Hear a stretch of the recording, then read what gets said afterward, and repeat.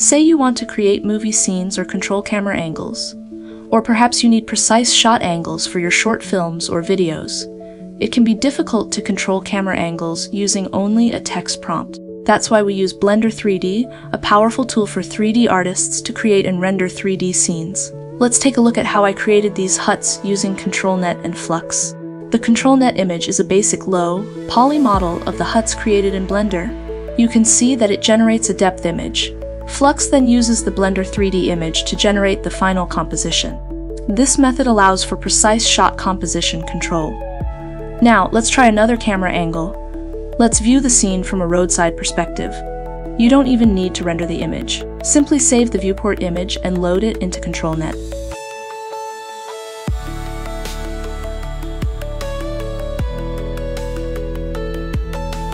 I will name the file as Village Straight and save it in the Pictures folder.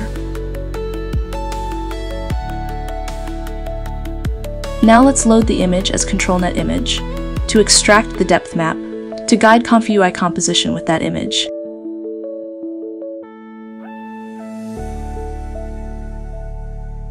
After rendering, we achieve a nice roadside view of a village. Now let's zoom in closer to the huts and render again. I will zoom in the camera closer and save the image as Village Inn and save it. Now let's load it up as ControlNet image again.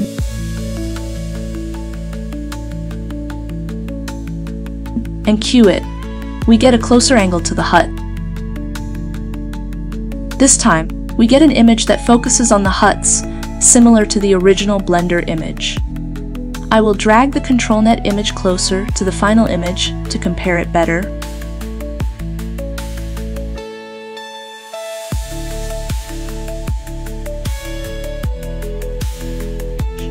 Next, let's add a tree and see if it renders properly.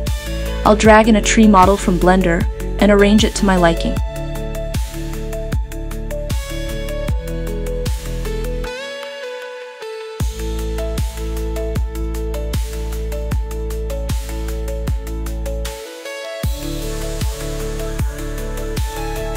I'll position the tree in the middle of the village huts.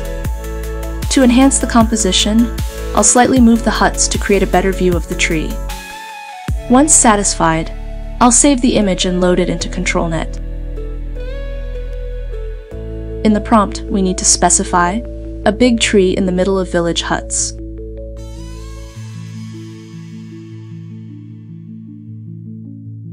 After queuing, we get a well-composed image featuring a tree in the middle, surrounded by huts. Now, let's try something different: floating huts. I'll raise the huts into the air to create a floating effect, then adjust the camera angle for the best view.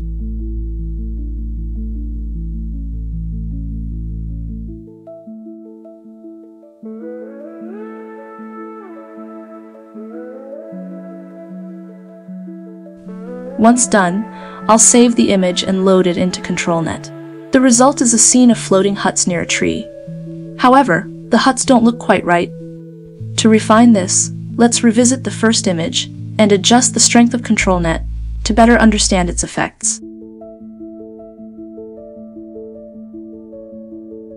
At 0.200 strength, we get a different composition because the ControlNet influence is weak.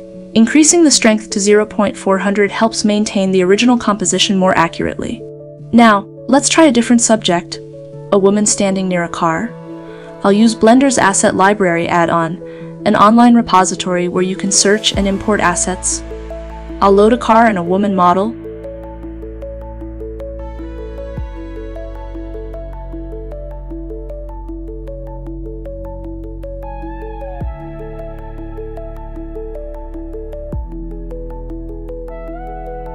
Then adjust the scene so she is standing near the car.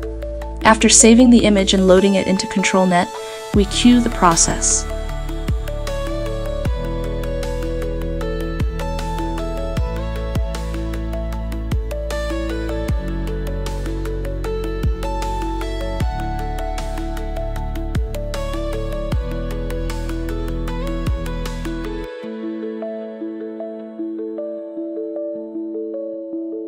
The The result is a control net depth image alongside a rendered image of a woman near a car. However, the generated image doesn't fully match the depth image.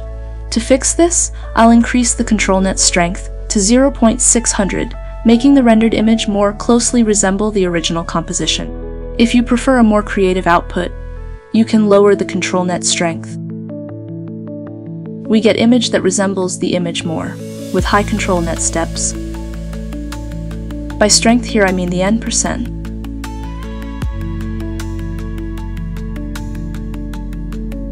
By leveraging Blender 3D and ControlNet, you gain greater creative control over your compositions.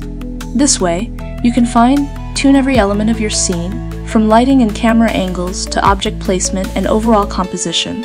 Whether you are crafting cinematic shots, conceptual renders, or game environments, this workflow ensures that your vision comes to life exactly as you imagined. The ability to iterate, experiment, and refine makes this approach an invaluable tool for artists and creators alike.